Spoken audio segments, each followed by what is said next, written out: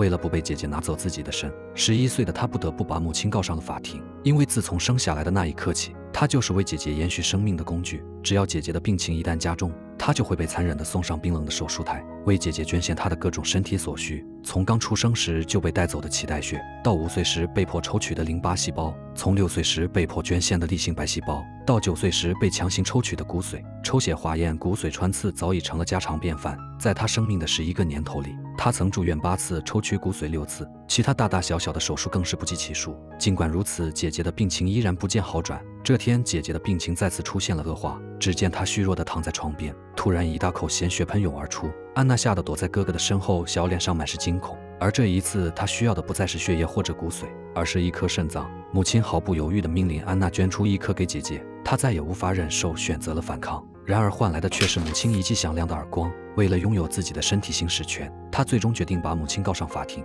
为了能凑够请律师的钱，她卖掉了自己唯一值钱的项链，接着便带着钱找到了当地最有名的律师。看她满脸的笑容，律师还以为她是来推销饼干的小女孩。可当她说出要控告自己的父母，律师惊呆了。为了让律师相信自己没有说谎，安娜为他讲述了整个事情的来龙去脉。在12年前的一个早上，母亲突然发现了姐姐后背上的淤青，经过检查发现她得了急性前骨髓性白血病，如果要想活命，必须进行骨髓移植。母亲决定不论什么情况都要救女儿，然而却被医院告知父母和哥哥的白细胞抗原都不匹配，如果要等其他人的捐献，还不知道要等到什么时间。为了能够尽快解决这个问题，医生给他们出了一个主意，可以通过先进的基因技术制造一个完美配型的孩子，有时候孩子的脐带血就有不可思议的功效。听到这，母亲毫不犹豫地答应了下来。 We gotta try. 安娜就是在这样的情况下被制造了出来，她一出生变成了姐姐的活体零件库，只要姐姐有需要，无论是脐带血还是白血球、干细胞、骨髓，父母都会毫不犹豫地从她身上索取。那厚厚的医疗记录便是最好的证据，上面详细地记录了她的每次手术和捐献的东西。当看完文件之后，律师问了安娜一个严肃的问题：如果你不捐献的话，你知道你的姐姐会怎样吧？ Yeah, she'll die.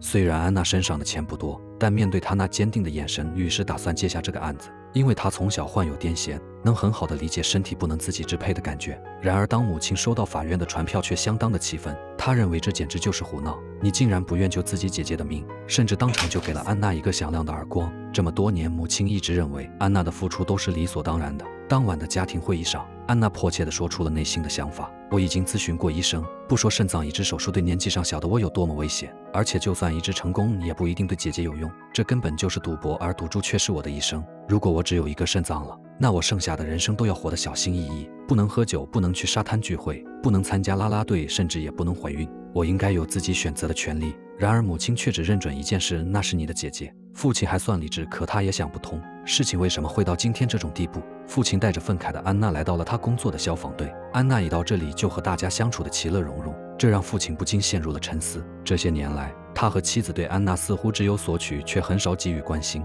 安娜的出生只是他们的一厢情愿，父亲猛然觉得他应该给安娜选择的权利，夫妻俩因此大吵了一架。次日，母亲直接闹到了律师事务所，试图让律师停止对安娜的援助，因为安娜还不足14岁，没到有自主行为的年龄。之所以能明白这些，因为母亲之前也是一个律师，为了照顾生病的姐姐，她放弃了自己的事业，为姐姐牺牲。母亲向来都没有预算和底线。还记得姐姐第一次做完化疗手术，头发全部掉光，自卑的不敢出门，母亲二话不说就果断剃光了一头长发。她的以身作则也换来了姐姐的重拾自信，这是每个人都能看得到的付出，这也是她一直都在坚守的信念。但律师的态度却很坚定，他要帮助安娜挑战法律，并详细罗列出了他们对安娜的罪行。然而母亲却认为我们都经过了安娜的同意。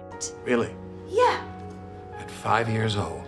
一句话把母亲问得哑口无言。母亲认为律师只是个追求名利的人。 You almost had me believing that you cared about Anna. Funny, I was about to say the same thing to you.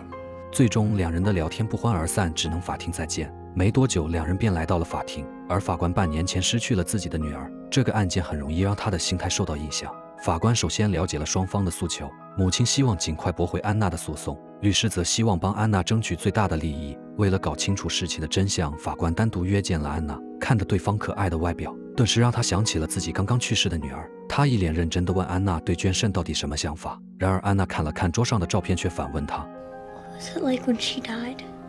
安娜其实是想知道，如果母亲失去了姐姐，那她会是什么感受？看到法官饱含泪水的眼睛，安娜突然意识到自己是不是不该将母亲告上法庭。她他的内心变得纠结了起来。结束谈话后，法官并没有立刻驳回案件，而是直接定下了下次开庭的时间。另一边，因为法院的判决一直没有下来，医生也无法直接给姐姐做换肾手术，为了维持生命，只能不断地用机器洗肾，结果导致了全身血液都被感染，她剩下的时间越来越少。院方更是联系了圆梦机构，好让姐姐最后的生命更有意义。然而母亲听后却变得非常生气，她坚信一定能够赢得官司，一定能让安娜把肾捐给姐姐。她不愿相信姐姐已经到了生命的尽头。看着外面圆梦机构的人，姐姐也觉得是时候完成一些最后的愿望了。当晚，她就告诉了父亲想去海边的想法。医生认同了这个想法，并帮忙制定计划，让他们能绕过保险。姐姐拖着疲惫的身体跟随父亲回到家里。安娜看到后兴奋不已，可当母亲发现这一切后，她却极力反对姐姐出院。她害怕女儿会死在外面，就算不能做手术，留在医院能苟活一天是一天。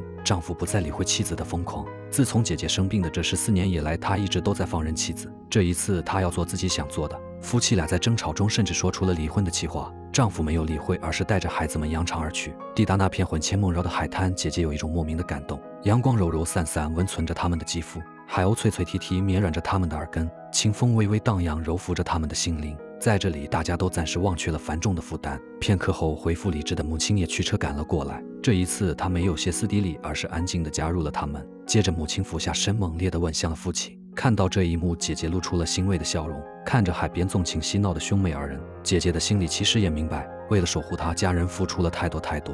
也正是因为如此，才让这稀疏平常的温情显得那么的弥足珍贵。再次开庭，法官进行了听证会。法院传唤了为姐姐治疗过的医生，他们全都承认姐姐的生命绝对是一个医学奇迹。按照姐姐原来的病情，她很难活到5岁，然而如今她却硬生生地撑到了15岁。律师抓住了这一点，认为这一切都是安娜的奉献。他指出母亲的这种做法简直荒谬，竟然为了一个孩子的健康去伤害另一个孩子。律师一一列出了安娜受过的那些残忍的手术。回忆期间，母亲出现了短暂的迟疑，就连听闻经过的法官也悄然落泪。母亲解释说，这的确是有些残忍过分，但作为一个母亲，我的职责就是让每个孩子都活着。为了姐姐能活着，我不得不牺牲安娜的一些健康。但律师却辩驳道，这是关于妹妹安娜的案子，与姐姐无关。一时间，母亲被问得哑口无言。这个问题着实问到她了，可转瞬间，她又回到了自我执着的逻辑当中。这是没有办法的办法。看无法跟厉害的律师辩驳，他就直接找到女儿安娜。你难道不爱自己的姐姐吗？就愿意眼睁睁地看着姐姐死去吗？但安娜一口咬定，我就是自己想要回自己身体的控制权，不想成为了姐姐的器官库。为此，双方发生了激烈的争吵，场面一度十分的混乱。这时，一直沉默的哥哥开口了。 Are you sure? 哥哥好像知道什么一样，安娜也好像一直在刻意的隐藏着什么。她直接冲到最前面，讲述了事情的真相。Tell him why we're here. You promised! Kate wants to Stop die. it! 听到这里，所有的人都沉默了，母亲更是一脸的震惊。哥哥说，姐姐其实早就想解脱了，只是母亲太爱她了，不想放她走。母亲认为，她如果真的这样想，一定会给我说的。此时坐在后面的丈夫终于说话了。Showed you a million times. You didn't want to hear it. 而且安娜比谁都更爱自己的姐姐，她一直以来不仅仅为姐姐续命，还总是在家里细心地照顾着姐姐的一切，帮她擦去血迹，清理下面的排泄物。姐姐也当然很想活着，但却不是像这样的活着，靠吸食家人的血与泪，苟延残喘的活着。她很清楚自己的身体早已不能支撑她有尊严的生活下去，即使靠着母亲疯狂的执念存活下来，她也是一个只能对着天花板发呆的植物人。而为了延续她行尸走肉般的生命，家人们早已负累不堪。母亲因为她放弃了高薪的律师职业，全心全意地在家里照顾她的衣食起居。父亲为了能扛起家里的开支，毅然决然地做了一名高危险的消防员。妹妹的出生就是为自己延续生命，如果不是妹妹多年的付出，她早就已经离开了这个世界。多年来，因为父母的注意力全都在她身上，哥哥从小就患有读写障碍，他害怕上学，害怕社交。对于他的沉默寡言，父母却误认为这是独立自主，从小便把他送去了寄宿学校。有时候，孤独的哥哥就会晚上走入熙熙攘攘的大街，故意在外面游荡一夜后再回到家中。他期待着自己的夜不归宿会遭到父母的责骂，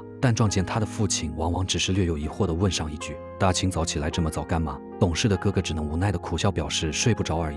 虽然哥哥很需要关心，但他必须体谅父亲，因为这些年来父亲失去的也很多。开头依稀还能在相册上看到父母曾经多么的恩爱，可因为自己的病情一再恶化，他们早已失去了曾经的甜蜜与爱意，剩下的就只有无休止的争吵和经济上无穷的压力。他觉得是时候让亲人们解脱，也让自己解脱了。而一个男孩的出现更加让她确定了自己的想法，那时姐姐的病情还没有那么的严重，她还拥有一头秀发时认识了一个同样患病的男孩。虽然男孩因为化疗已经掉光了头发，但依然还是那么的俊俏。因为不幸的遭遇，两人有了交谈的话题，他们交换了电话号码，他们开始约会。放射治疗虽然减缓了病情，但爱情的药方却让她谨慎振奋。无论什么时候，只要接到男孩的电话，她都会兴奋地躲起来去接。两人的感情发展得十分顺利，看到女儿找到了爱情，夫妻俩也十分的欣慰。经过一段时间的化疗，姐姐的头发掉了不少，呕吐也成为了常态。然而不论什么时候，男孩都会陪伴在她的身边，为她清理呕吐物，亲手喂给她口香糖。为了能让姐姐开心，男孩邀请她去参加病童舞会。为此，姐姐试了很多款裙子，可没了头发，怎么样看起来都不够优雅。直到他们经过了一家假发店，姐姐终于如愿成为了最美的样子，阳光洒在背上，宛如披着的婚纱一般。男孩看得眼神迷离，为之倾倒。父亲则默默地站在门口，没有说话。一场简单的舞会，在父母的眼里更像是一场遥遥无期的婚礼。母亲迫不及待地拍下了无数张照片，虽然不想承认姐姐短暂的生命，但他们所做的一切都是截然相反的。舞会上，他们抢占 C 位，成了这群病童里最扎眼的一对。中途，他们逃离了舞会，男孩带她来到一处秘密基地，那里装饰着点点繁星。姐姐好像很久都没这么开心过了。之后，他们相拥在月光撑起的棉床，两人在耳畔诉说着彼此。那个夜晚是姐姐生命中最美好的夜晚，他们是情侣，也是战友。在抗病的这条路上，他们是彼此最好的药剂。在漆黑寒冷的宇宙旅途中，他们都是照亮对方的行星。然而那晚之后，姐姐3天都没见到过男孩，她心乱如麻，焦灼得不得了。母亲找到护士，才问到了男孩消失的原因。原来那晚之后，男孩就去世了。男孩的离开更加坚定了姐姐的决心。她以痛失爱侣，不愿再苟活于世，但她深知母亲绝不会放手，所以才让妹妹安娜起诉了自己的母亲。她让妹妹告诉父母，就说你也一样重要，就说你想踢足球，就说你想进啦啦队。安娜说他们不会相信我的，姐姐说他们肯定会相信你的，因为你说的都是事实啊。原来这才是安娜起诉母亲的真正原因。如果姐姐想要活下去，安娜会毫不犹豫地把肾捐赠给姐姐。听完这番话，母亲一时间惘然若失。原来大家都在尊重姐姐的选择，唯一放不下的就只有她自己。相比于接受母亲疯狂执着的爱，姐姐更渴望拥有自由选择的权利。法官疑惑地问安娜姐姐是否知道换肾就能活，答案是肯定的。Yeah. 但姐姐也十分清楚换肾的代价，就算安娜没有意见，她也知道是安娜让自己活到了现在，她不愿再毁掉妹妹的一生。法官决定见姐姐一面，在了解了姐姐的真实想法后，他头也不回地离开了医院。此时的姐姐已经病入膏肓，她抚摸着弟弟的脸，笑着说：“你这个小淘气，说出了秘密。”她也感谢安娜的勇敢。3个孩子承受了这个年龄本不该承受的一切，亲朋好友还在让她坚强，而姐姐也迎合他们，说自己会的。她拖着疲惫不堪的身体，看起来却阳光灿烂。他们一起畅谈过去的趣事，绝口不提别离之伤。探访时间很快就结束了，虽然大家都一如既往地跟姐姐告别，但他们的心里都很清楚，以后他们都再也见不到姐姐了。